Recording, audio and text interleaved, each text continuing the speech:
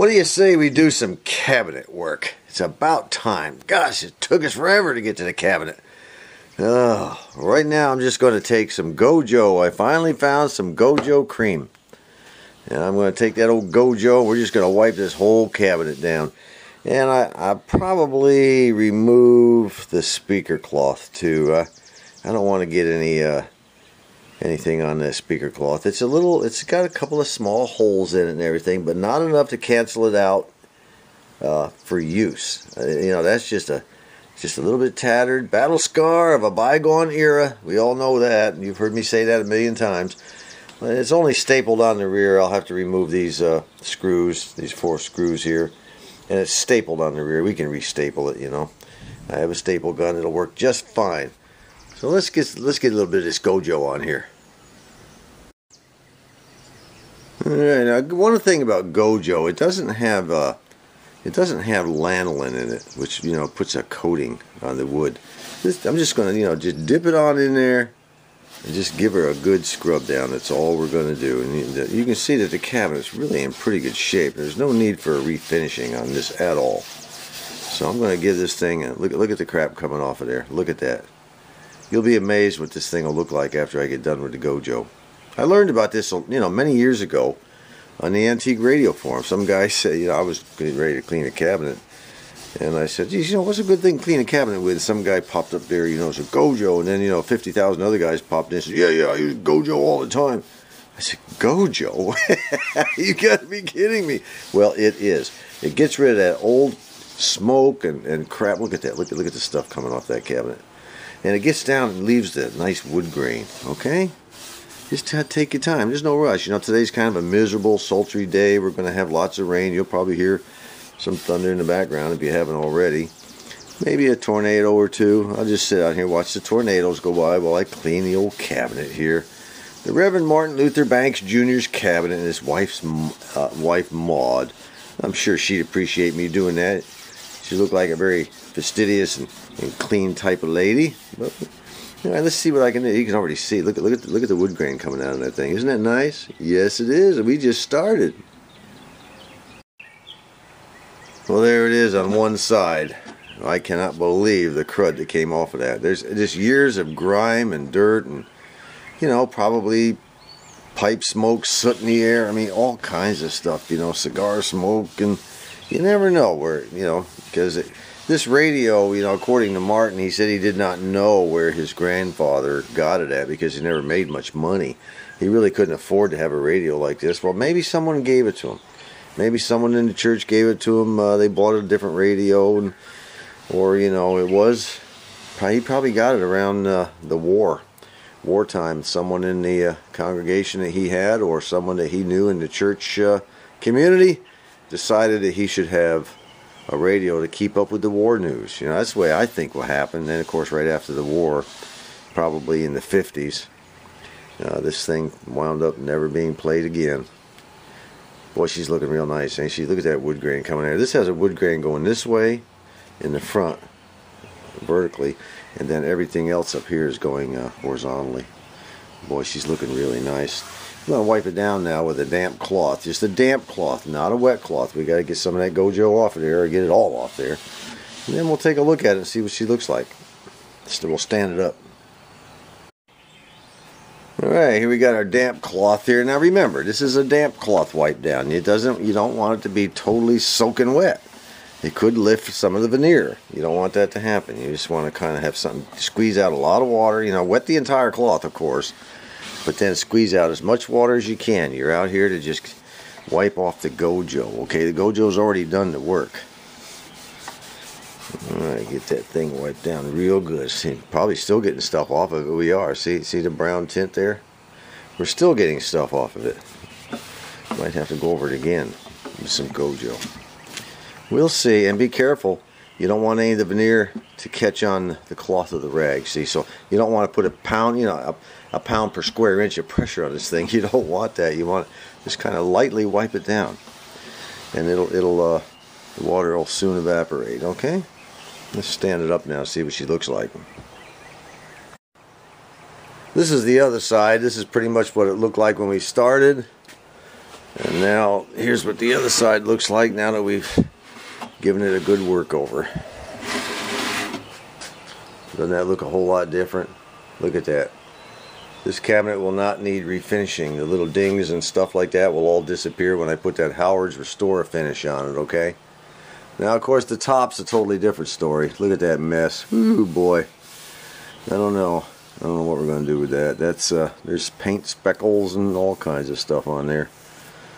A lot of water damage to the finish. I'm pretty sure we're going to have to strip that baby down.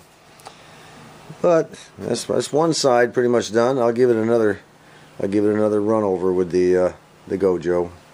Then we'll take the speaker cloth out and finish up the rest of the cabinet with the stuff. See how it looks. Before removing your speaker and the backing board for your speaker, it's probably always a good idea to go ahead and mark it with pencil. Just like that, all the way around it, so you know how to put it back exactly the way it was before, okay?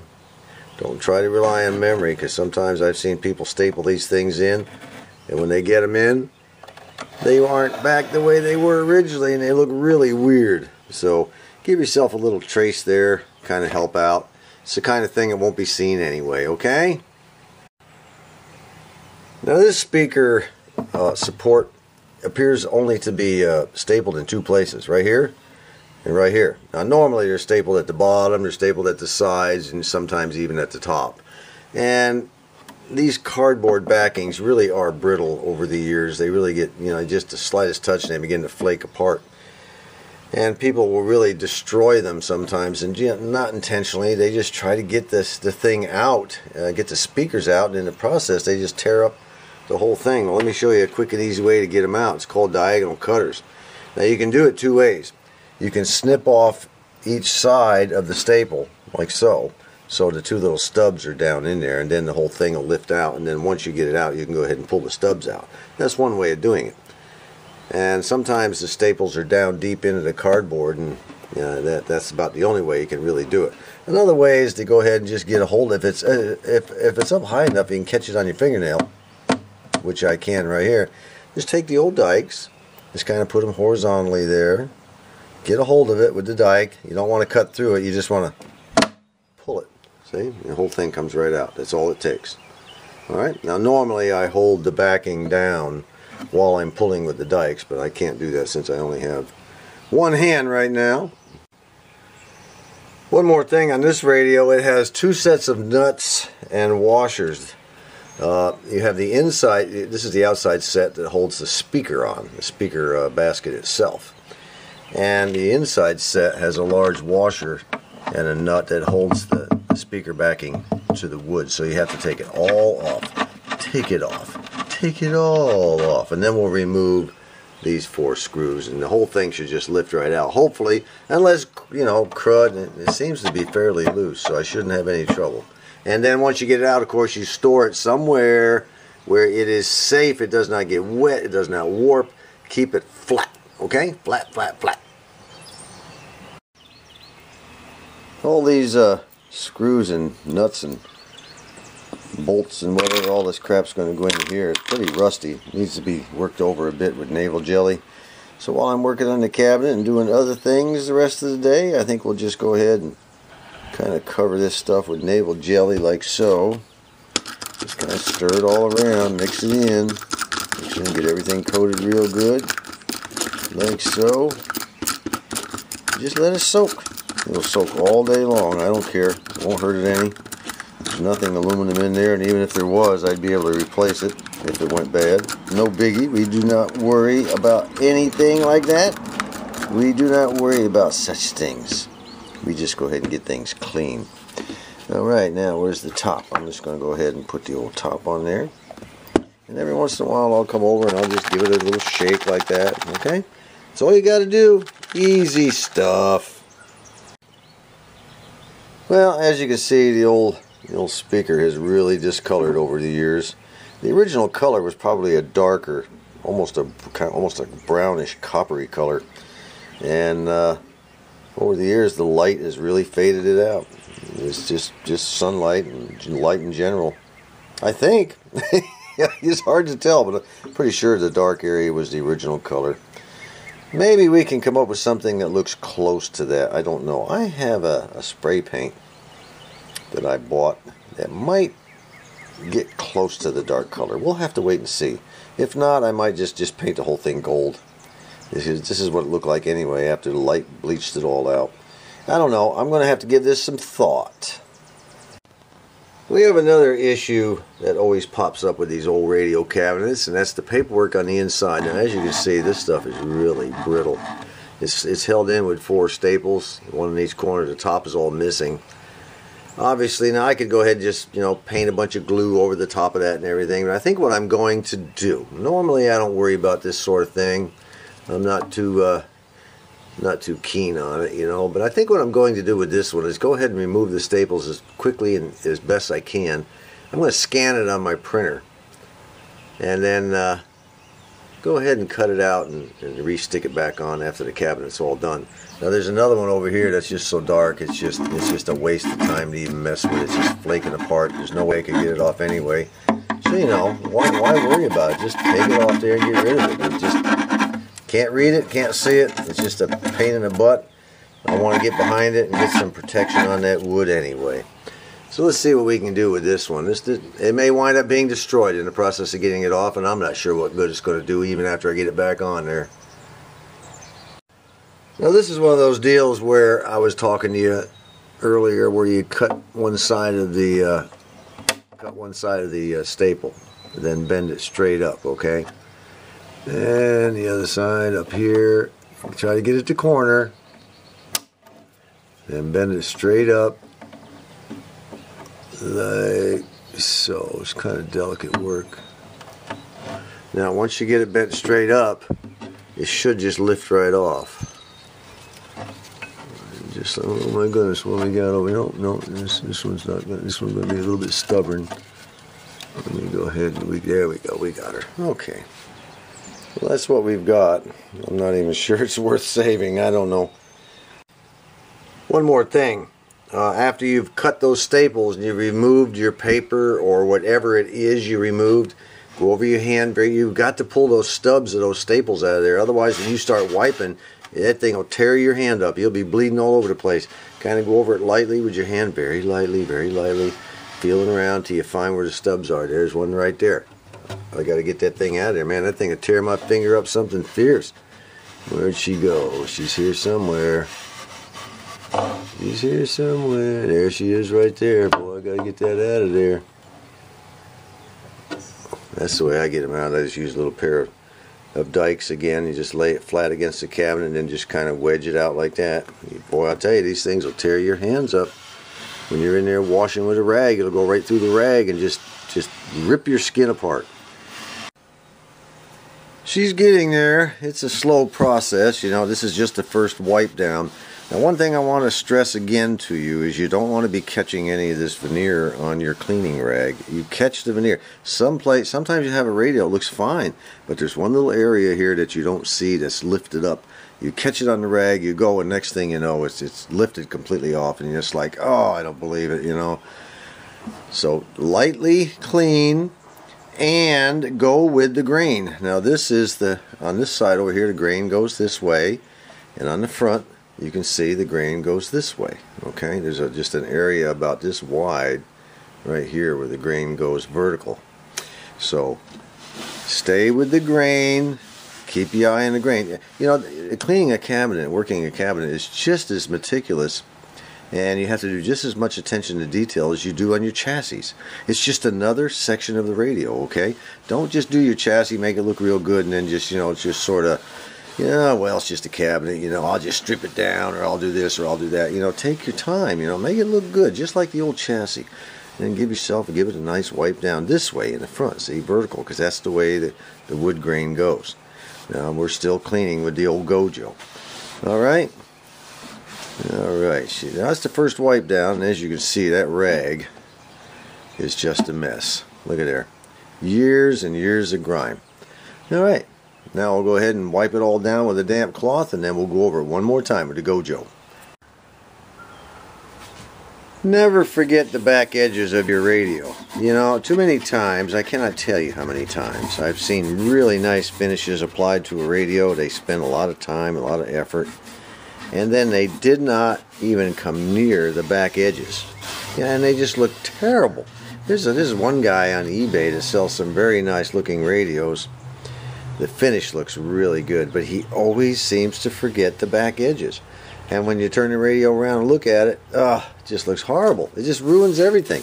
You gotta get it all, guys. You gotta get it all. There's no rush to any of this stuff. We take our time. We do it right the first time.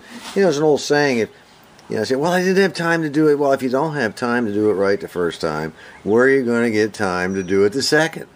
Okay? Take your time. This is just like a chassis. I've got to do the bottom of this thing. We got to clean the inside. Get all that crap off there. Look at the stuff coming off there. It's even worse than on the sides.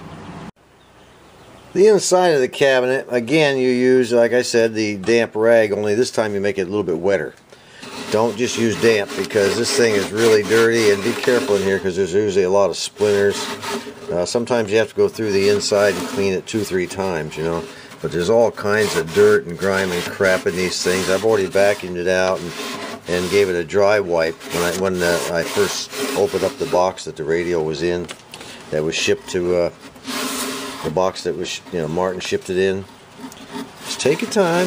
You may have to rinse out your rag, 2-3 times. As you can see, it's already getting all kinds of mangy, dirty, and everything. Anyway, just do your best. Just do your best. But try to make the inside of the cabinet look nice and clean, okay?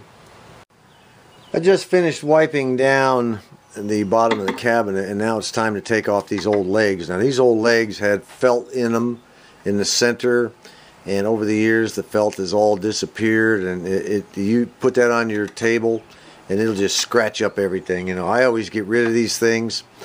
This particular type, I've never seen this kind before. This particular type has an actual nail down through the center. Look at that, they put a nail down through the middle.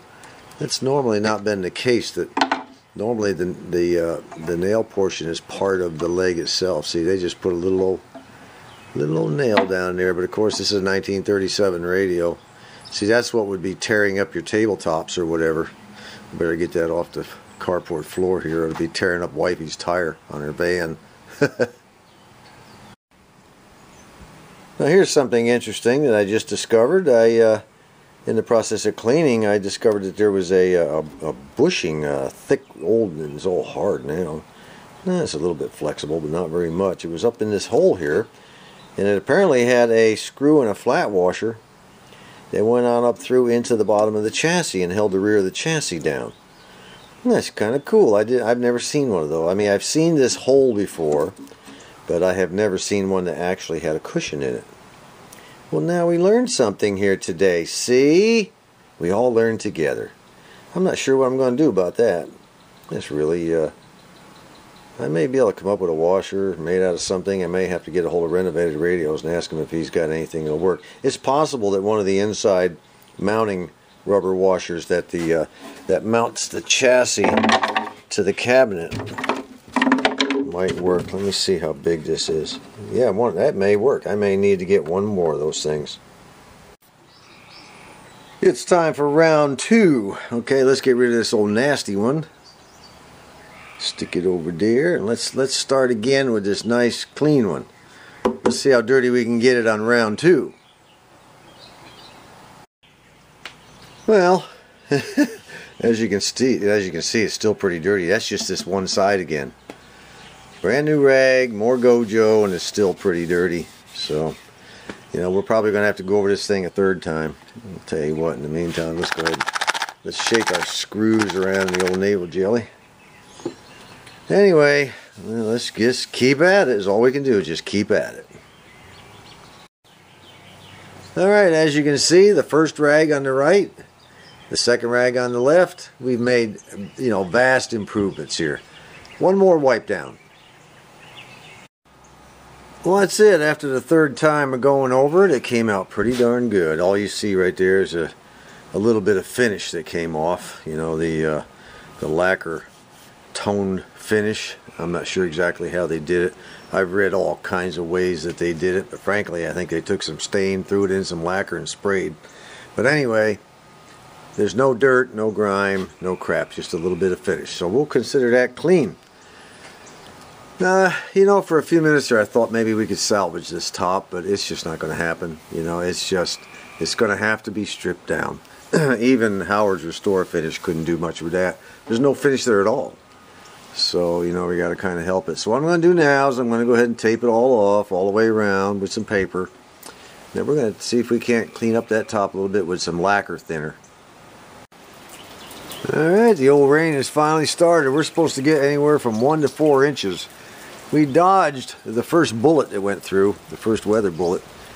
It just sort of skirted the edge of the county.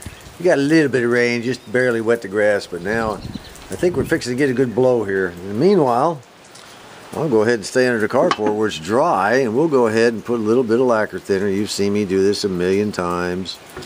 We'll put a little bit of lacquer thinner up here on this cabinet top and see if we can't loosen up some of this stuff. Hopefully it'll loosen it. I like to use these foam rubber brushes because they, you know, they just sort of get thrown away easy. I can buy a whole bag of them for practically nothing. So let's see how that works first and see if I can't get something down to the wood here. I don't know. We'll see. Well, there it is. That's about as clean as I can get it. There's a lot of stains on it. This one stain in particular just won't come out. But you know, that stain should not come out. That's an important stain. And I know how it got there. Yes, I do. One day, an alcoholic came to see the Reverend Martin Luther Banks Jr. He was in desperate need. He knew he was dying, and he needed to get off the alcohol. And he needed a man to pray with him to get off of it. And the Reverend Luther Banks Jr. and his wife rushed to his aid, his wife being Maud, of course. And the Reverend took the bottle of whiskey from the man's hand, and he set it on top of the radio real quick and attended to the man's spiritual needs. And of course, when he set it on top of the radio, the whiskey bottle fell over and some of it poured out on top of the radio cabinet. And before the Reverend could get back to clean it up, he or his wife Maud, it had soaked into the wood. But the man, when the Reverend got done, never again took an alcoholic drink for the rest of his life. Now I challenge anyone to prove me wrong. There's not a whole lot more we can really do on this radio cabinet today. We can put a little bit of stain on it. Hopefully it'll darken up enough to sort of match the rest of the cabinet. Now, I'm using gun stock, of course. It kind of darkens up the wood a little bit. It won't darken it up a whole lot, but I'm trying to get it to come up with some kind of a... This is not going to match. I'm going to have to put a little walnut on top of it probably when I'm done, and just kind of do the best I can. You know, it's going to be a 1, 2, 3, 4-step kind of procedure. Let it soak in. Add a little more, and darken it up. See if we can come close to what we had before. With the cabinet still wet, I haven't wiped it down. I have some dark walnut here, and the brush still wet. I'm going to go ahead and just dip a little bit of a dark walnut in there. Kind of mix that right in with that gun stock. It's been setting for about, maybe 20 minutes now, just sitting there soaking away. And I'll tell you what, the matching color, that's pretty darn close. If I could just get it to dry like that, it'd be great. Unfortunately, it's not going to happen when I wipe it off. As expected, this whole video is running pretty long, so I'm going to go ahead and cut it off here. There's a lot of work that needs to be done to this. At first, when you look at these cabinets, you say, well, that ought to be quick and easy, but it never is. The inside of the cabinet still needs to be sealed with sealer. I still have to tape, the top off and put some darker toner here. It won't be that really dark walnut. It'll be darker, but not really almost black, I don't think. I may change my mind later. We have to darken this up just a little bit on top here now that we've got it stained, because there's not quite an exact match between here and here. It looks pretty close, but when In the camera it looks pretty close, but when you get up close and eyeball it, you can see there's quite a bit of difference. But you know, there will be a difference when I get done, unless I was to tone the entire cabinet, which I'm not going to do. Anyway, we have a lot of work to do, as you can see right here. It needs to be taken care of. That's from, you know, the finger and the thumbnail when you turn your dials like that. Somebody had long thumbnails. And it just wore the finish right off. We'll have felt pads behind that after we're going to stain it in and, you know, bring back some of the dark color. But, you know, you'll be able to see that battle scar and these two right here. You know, all caused by Martin's grandpa and his grandma probably, and maybe someone who might have owned it before them. Kind of cool, actually. I think it looks neat. It shows human use. Humans did that. That's cool. Anyway, we'll go ahead and eventually put some Howard's Restore finish on it, make it look good. And we're also going to, I took this escutcheon plate, the backing plate for the dial out of there. It's got some rust and crap on it. We got to get rid of that rust. I can't live with that.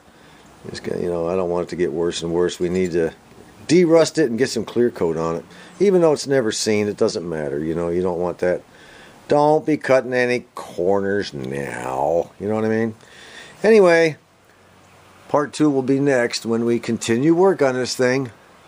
So until then, this is John. That radio sounds great. Right now I'm transmitting. There's something missing here, though. I can't put my finger on it. I'm transmitting from an oldies but goodies site through my transmitter here. I wish I could figure out what's missing. What is that? Oh, yeah, I know what it is. There's no hum. There's no hum. You know, Radio Al and Art Hollingsworth, they've got those humming transmitters. I do not. I have a nice homemade Quaker Oat box transmitter with no hum.